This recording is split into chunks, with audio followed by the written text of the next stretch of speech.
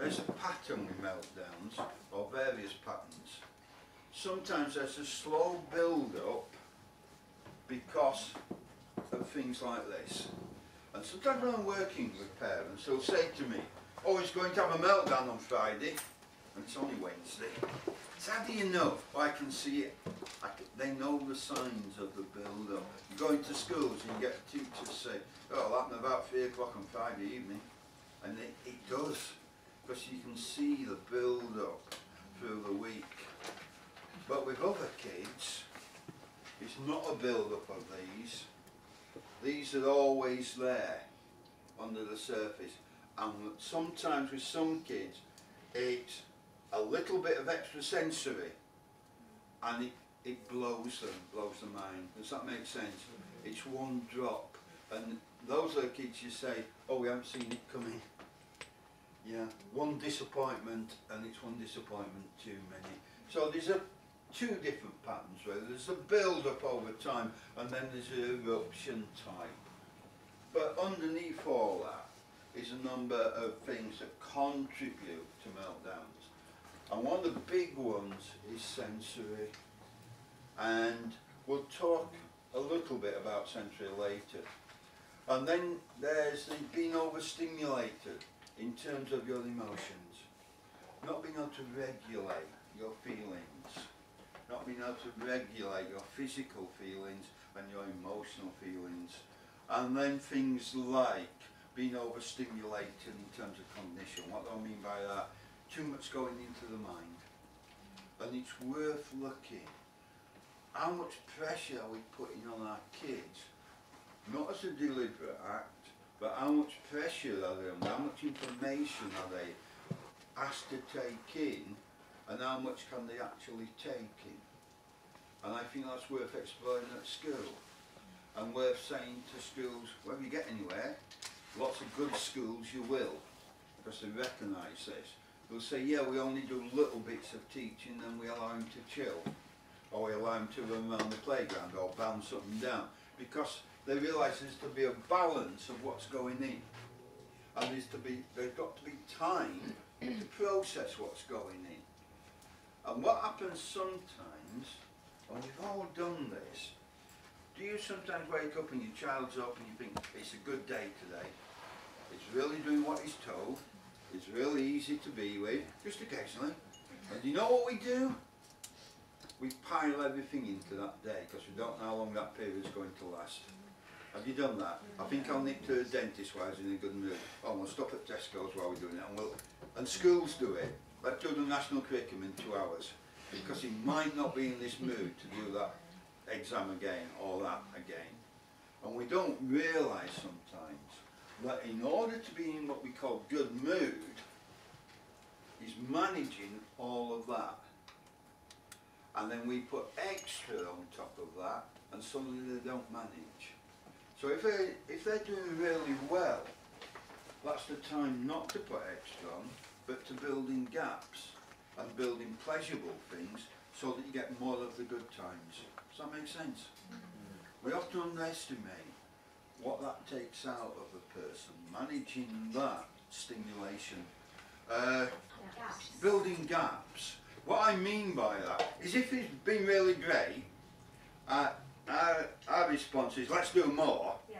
It's better to say, oh, you're fantastic today, that's brilliant. Let's go and do this that's different, that gives your brain a rest. So like a bit of fun activity? Yeah, or meaningless. You know, that's the time for the fidget, for some kids, the fidget toys.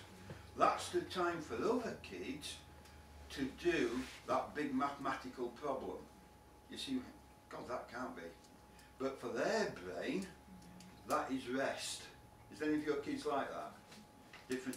I work with some people who their idea of chilling out is to do mathematical problems or work out a science problem. It's whatever chills and releases pressure for your child. It will be different, but it's building that in. Maybe a run around the playground. There's a lot of evidence that building in vestibular, like things like bouncing, big balls, swings, it balances, again, it helps entry putting every day term, that overbuild. You see, the way we work is I could almost guarantee a good percentage of the things that wind me up, that overstimulate me, also will wind you up, you know, because we have that in common. Sometimes we haven't got that with the child with autism, so it's about of exploring, and it is different for different people.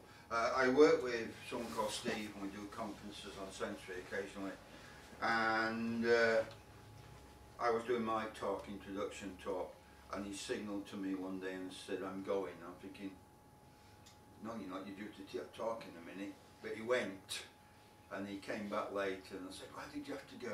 He says, I was feeling so sick, so dizzy. I said, why? You're not well? No, the carpet. And it's what I call hotel carpets. Do you know what I mean by that? Yes. They tend to be gaudy colours and big swirls. And he said, I have motion sickness because of carpets. He also, it was double that day, because they got what I call my mum's wallpaper. You have to be, you know, is it called flock? Yeah. They said that and that. And he said, I couldn't hear you anymore.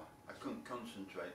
Totally overstimulated. And he just went out, deep breaths, came back in, and it was at a conference 2 weeks after that, and he was giving a lecture. It was absolutely fantastic. I said, how do you manage that, Steve?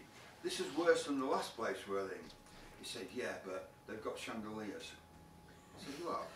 He says, what I've done, while I'm lecturing, to manage the carpet, I counted how many individual droplets there are in all the chandeliers. I said, how many? He said, 7,000. I said, you've lectured while counting to 7,000? Yeah. He says, but I've managed the carpet by distracting myself. I said, well, normally talking at, you know, with 200 people is enough distraction, but not for him. Does that make sense? And looking at your child, it may be unusual things in the environment. And sometimes that overstimulation is, what our response is done it for nothing. In our world, gentle is good in terms of sponges on bodies, hands on body. In most people I know with autism, light touch, gentle touch is absolutely opposite, it's terrible. Because we are programmed to respond to the light touch in that our brain becomes alert. Because somebody touches me, I need to be alert, don't I, in case there's danger.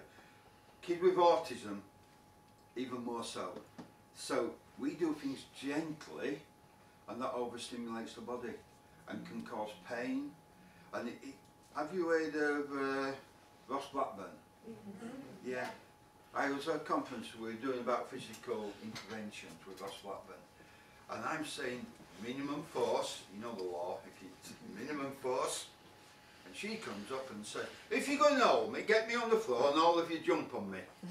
I say, no you can't, but she says that's kinder, because I need, I'm not saying hard force, but I need firmer.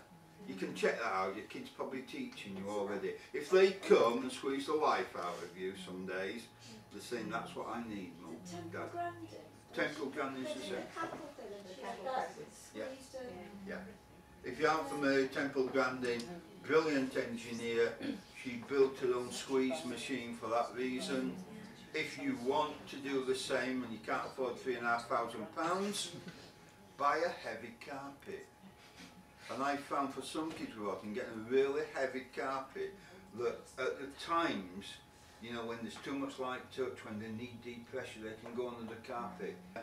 So it's what I'm trying to say, all of this, that sensory stimulation is dependent upon the individual, but we have to look and explore. And the more we look and explore, the more we're likely to manage that. And if we get in the habit of building in breaks before the stimulation reaches an overflow stage. Does that make sense to people? And it's not a science. With all my experience in the world, sometimes I get it wrong, and I've waited too long before I put the brake in. You know, I've just thought, oh, it is going well. One more flick of the Argos catalogue ain't going to do that much harm, and it does for that child sometimes. So being overstimulated in those senses. The other thing that contributes to the meltdown is social skills difficulties. Very often not having the social skills around the behaviour, not being able to manage interaction. not being able to manage relationships, and the pressure that that brings. And for those who do manage it, the pressure that comes from managing it constantly, having to think about it, wears you out, and sometimes that builds up. Have you ever been in social situations where you felt out of your depth a little bit? You ever been to a posh, probably you lot go to posh parties all the time, but you know, ever gone to somewhere that's out of your depth a little bit? You've met people and you think, oh God, what am I doing here? I'm not sure. And you come out absolutely worn out of those situations. You've been for anybody been for an interview recently? Yeah. Where it's really mattered whether you get the job or that. Yeah? Having to be social, and be social in a different way to what you normally are. You come out and you want to go to bed. Does that make sense to most people? Imagine your child with autism, it's almost like that all the time. Social, temple branding that someone mentioned, the woman with the squeeze machine says, her life is like performing on the stage all the time.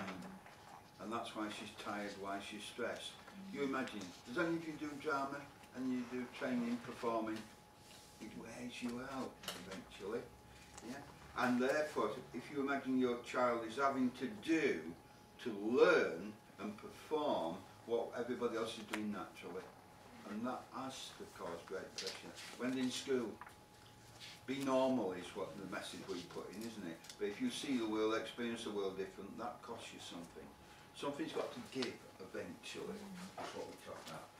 Social skill difficulties then. Don't look at the specifics, but even meeting, greeting people, even saying goodbye, that basic social skill, getting out of situations. People with autism, often the build-up comes for the able ones because they're in social situations too long because they don't know how to get out of it.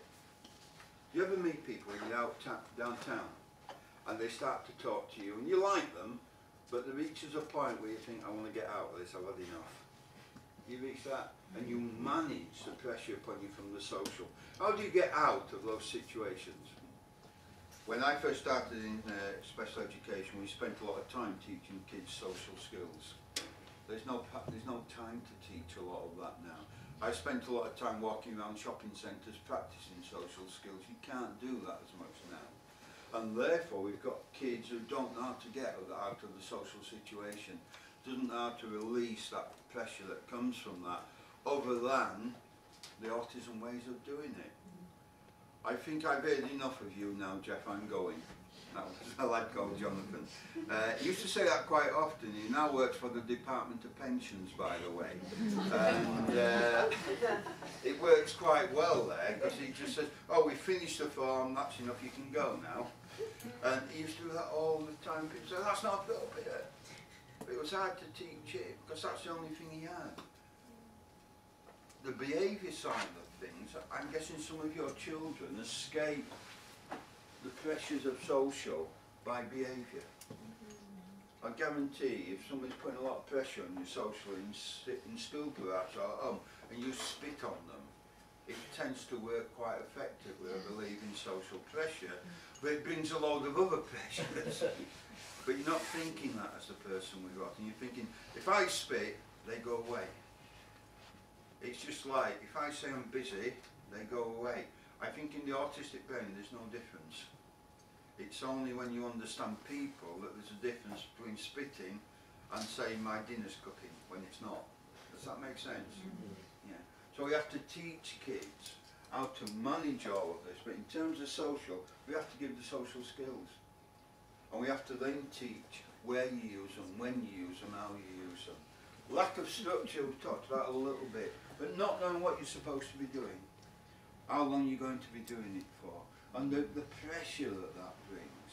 And I don't know if I've talked about it before, but if there's no structure, children engage in behaviours that we call challenging, and I call them ending behaviours. Situation factors that contribute to meltdown, coping with the unexpected. How many of you find that a little bit difficult? Yeah. But you're able to predict So even the unexpected is not quite as unexpected as it is for your child. Because you think about, well, I had something similar to that before, and I can therefore understand even new things. Unpredictable, rightness is missing, the unfamiliar, interruptions of rituals and routines. I get a bit worried when I hear advice like, well, you shouldn't let him. You know, the kid who puts his underpants on 22 times. And people say, well, make him put it on once, that's what I do. And then wonder why the kid blows. Because, back to the iceberg, 21 times is for the reason, from his point of view. If we stop that without addressing the reason, then we're going to see meltdown.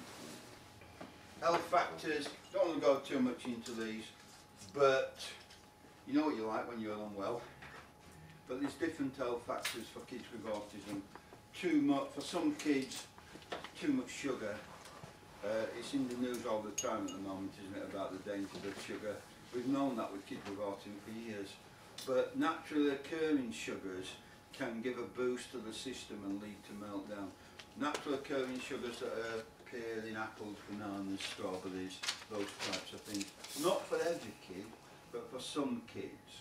If your kid obsessively eats apples, bananas, pears, that type of thing, it could be that they almost crave from that, and we need to think about managing that. Don't take it away, get help from some expert in that area. But health factors in terms of foods, drinks. I used to work with a lad, if you had 2 mouthfuls of Coca-Cola, it was equivalent to an old bottle of whiskey. When money was scarce, I used to envy him. It's a lot cheaper, isn't it? But it'd be on the floor literally, feet in the air. Any of your children like that? I mean, not that extreme, but it can contribute. It can be a good thing, by the way, that. I was working with a young man last year, a young teenage boy, who'd been in Closedowns for about 4 years. Absolute brilliant kid. And goes into Closedowns this time of year because the light is too light. You know what it means if you look out today? He can't manage it sensory, so he cuts off.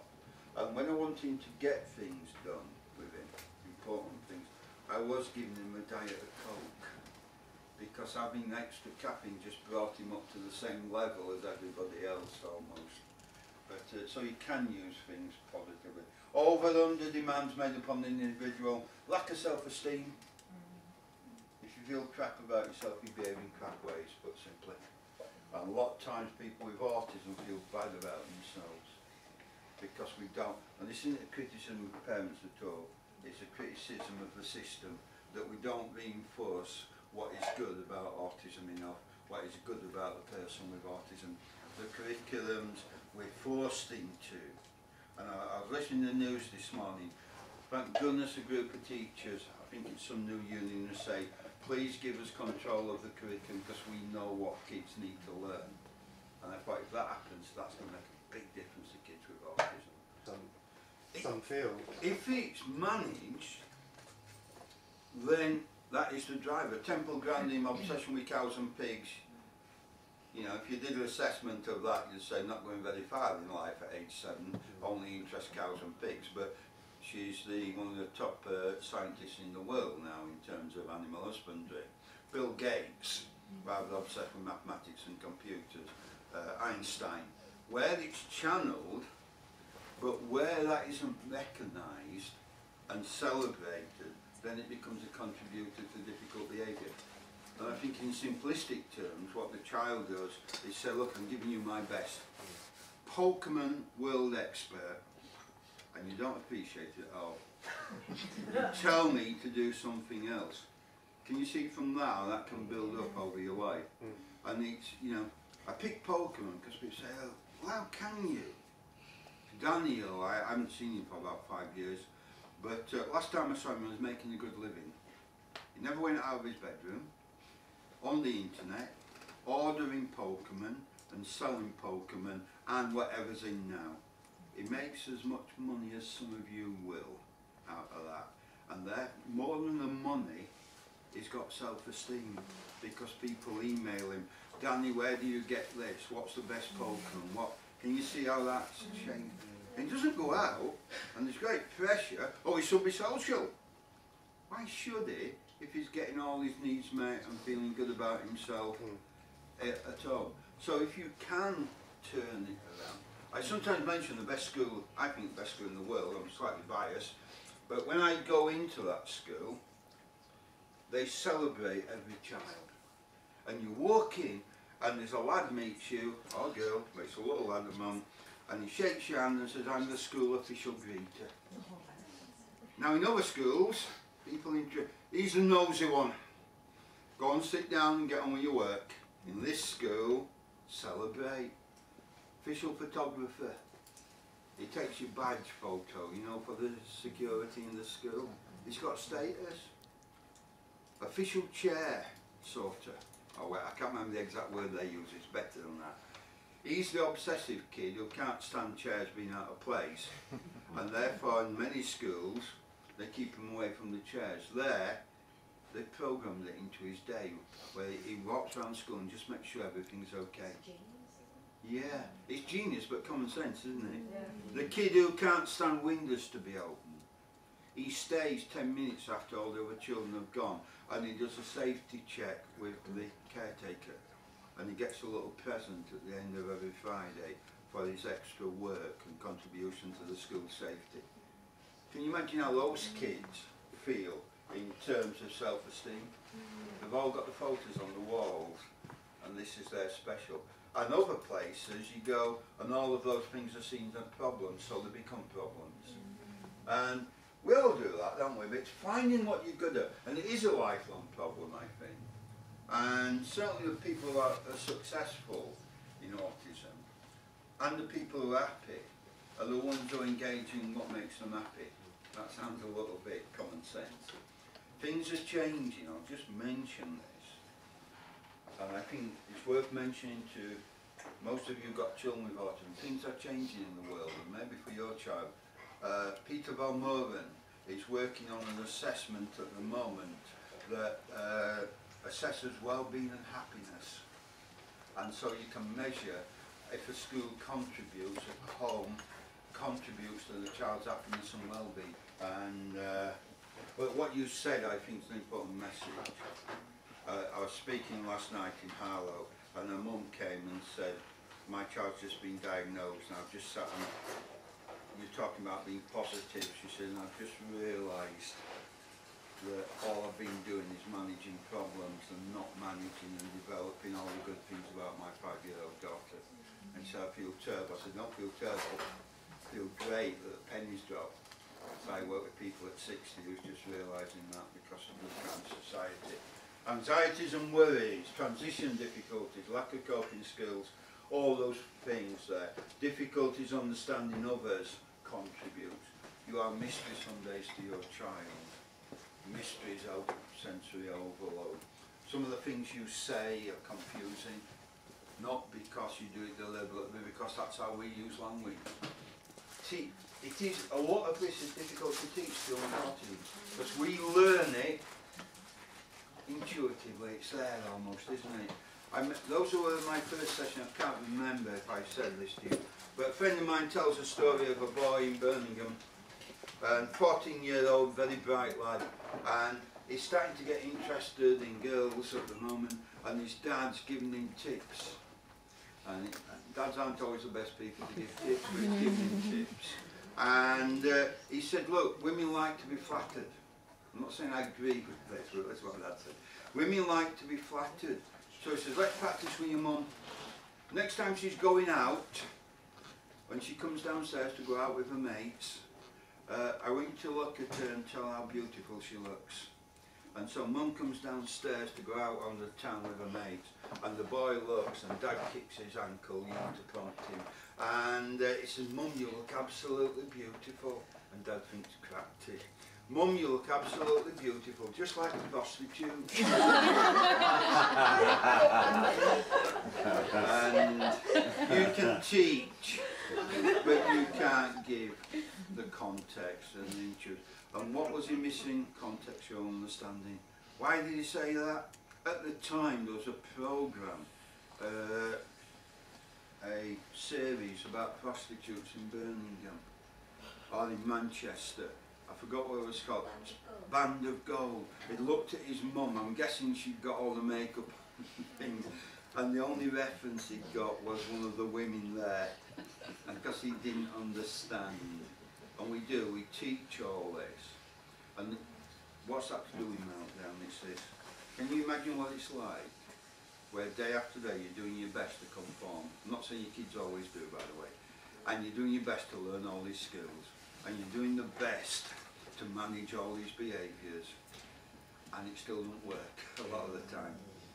And that, I think, is part of the conflict. When you talk to people like Cornish and that's what happened at school. A young man called Tom who works with me, in and out of mainstream school, more out than in. And he said, I never really knew what I was doing wrong, Geoff.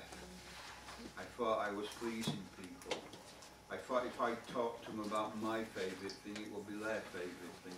If I invited children to play with me in the playground, they would all be queuing up to play sharp. And obviously most 8-year-olds had to clue who sharp was and didn't understand the rules of Napoleonic War games. And he said, I could never understand why I weren't popular, because I was doing my best. And he had massive meltdowns because of that pressure of continually managing things. We're going to look at strategies and look at a model for looking at meltdowns after the break.